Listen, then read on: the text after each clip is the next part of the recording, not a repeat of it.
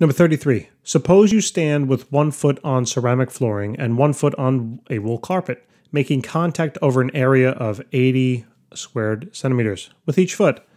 Both the ceramic and the carpet are 2 centimeters thick and are 10 degrees Celsius on their bottom sides.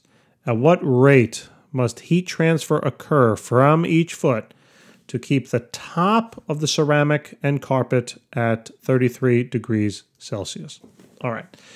So just take a look at the picture, guys. We have 2 cases, ceramic and wool. Okay. And the bottom, both are 2 centimeters thick.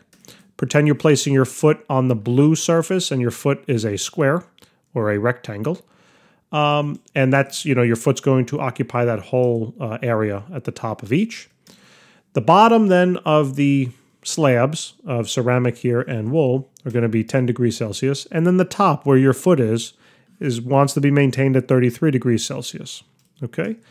Because that's, basically an appropriate temperature for the your external skin. Okay? Or your skin is not external to you, but you're the externalmost part of your skin, the part that touches surfaces. Okay, because it's 5 layers to the skin, right?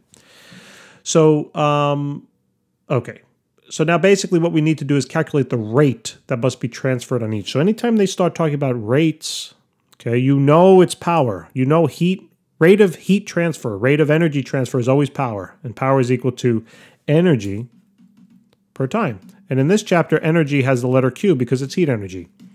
And then we're talking about time. So if you look over here, this is a power value, okay?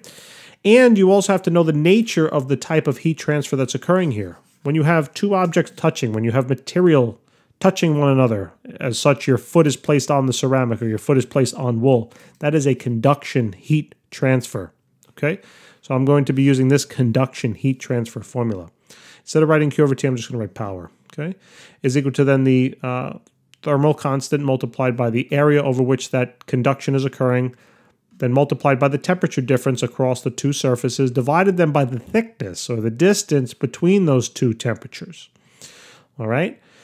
So now basically what I need to do is calculate this for both, okay? And the only, both of these are constant, right? The area for each is constant, the temperature change was constant, and the thickness is constant. The only way it's going to change between the 2 is the K value. And if you notice, ceramic is higher than wool, okay? So that means that the power is going to be greater. So let's just calculate it quickly, okay? So this is 0.84 times then the area of, what did they give us? Where am I? 80 square centimeters, but we need to convert that into square meters, right? So we have to basically take this 80 and then divide it by 100 squared. Multiply that then by the temperature difference. I don't care if you take the bigger minus the smaller or the smaller minus the bigger. It's just going to be a difference in sign, but the magnitude is going to be the same.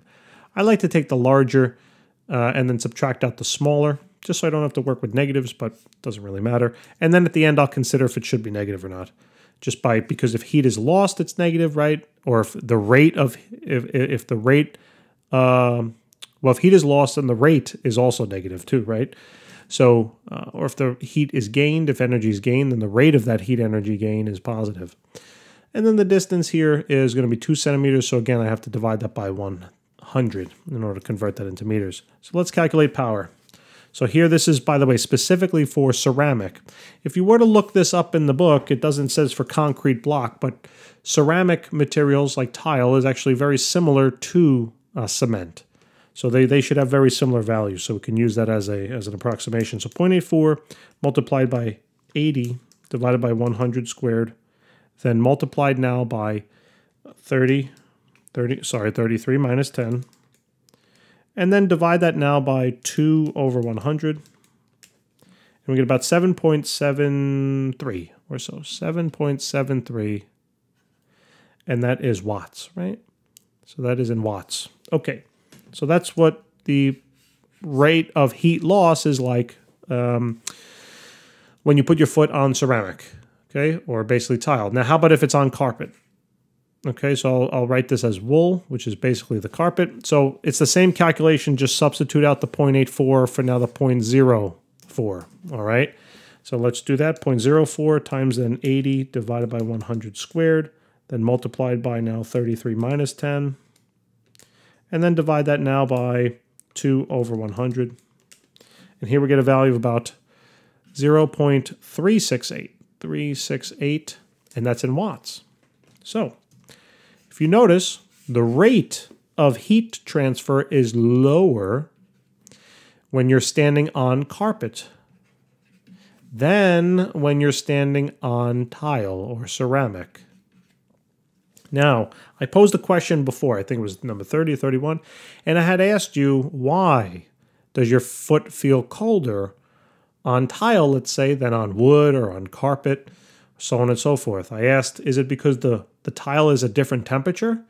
And that would be that would not be correct. The tile should be at the same temperature. Think about it. The tile's sitting in the room for hours and hours and hours. How is that tile colder than anything else in the room, right? They're all the same temperature.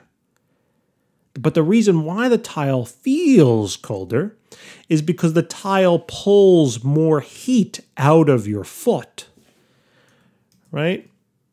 The tile conducts heat better, and therefore as soon as you place your foot on top of the tile, think about it like a heat vacuum. The tile sucks that energy out of your foot faster than the rate at which wool will suck that energy out of your foot. Okay? That's why it feels colder. It isn't actually colder. Okay?